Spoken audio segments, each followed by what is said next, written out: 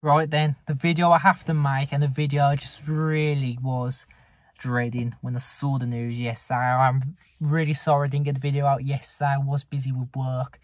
But it looks like Ashley Young is departing Aston Villa. His final farewell, and I'm gutted about this one. Also wanted to say thank you very much for all of the support from the previous video. Just hitting about 4,000 subscribers. Bloody hell, I've been dreamlanding. 4,000 views. And it looks like we are nearly there at 1,000 subscribers. So thanks for the support. And if we can get to 1,000 very soon, there will be a big video on the channel. So yeah, look forward to that. But talk about Ashley Young.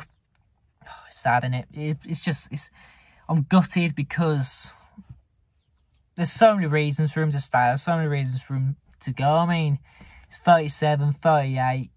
He's a player, and there's a player there, and I don't think this is the end of him. I don't think he's going to retire. I think he will go to another club, and whoever has him will be very lucky. And I don't think he'll be any small club. I think there'll be a few big ones after. I'm not saying like the likes of PSG or Man City. You know what I mean?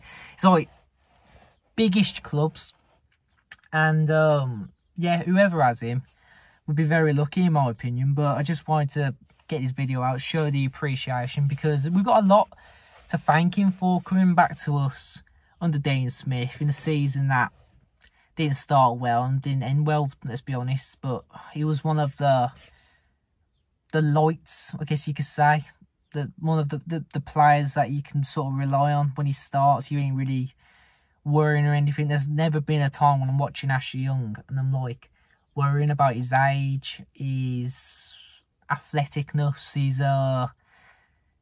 his form or anything. He's always just been at a level where you can be happy with. But this season, it's like he's hit a different level. Every game he's played, it's just been magnificent. Let's just say that. Even under Steven Gerrard, the 1-1 draw against Man City, it was absolutely sensational. If it weren't for him, we wouldn't have scored that equaliser. And obviously he scored the equaliser against Nottingham Forest, which is a very hard place to go, by the way.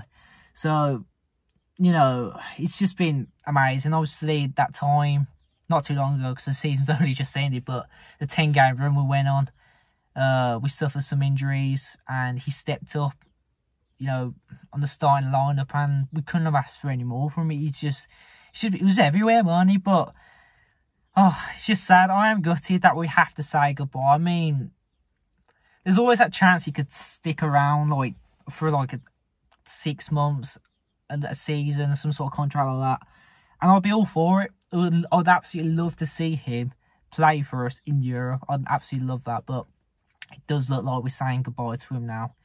And yeah, any other club who are interested with him, because I know there's a few of them who are out there, they'll be lucky to have him. And you know, it's not just the play you get, it's the experience he brings, and I'm sure he'll rub off the youngsters. Like, I'm sure he's had an effect with Jacob Ramsey, because he is that sort of player. But yeah, I just wanted to get this video out. I do apologise I didn't get it out, you know, when the news came out, because I was busy at the time. But oh, it is sad news. But yeah, obviously the next few weeks we should be getting some transfer news. And I just wanted to say, once the transfer news is confirmed, so there won't be any bullshit on this channel, there will be videos out. So yeah, thanks for watching, guys. Up the Villa, or the Pride of Villa. We'll see you in the next video.